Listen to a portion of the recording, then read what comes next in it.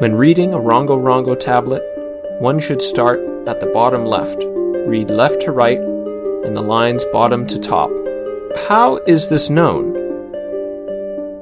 There are many parallel passages or long strings of identical text repeated on different tablets that can only be found when using this reading direction. Such a fact would be an incredible coincidence if this reading direction turns out to be false. Why left to right, opposed to right to left, or even a combination of the two? Sections of scrunched text, like this one, suggest that this is likely the end of a line, and not the beginning. Scribes are much more likely to run out of room at the end of a line, rather than its beginning.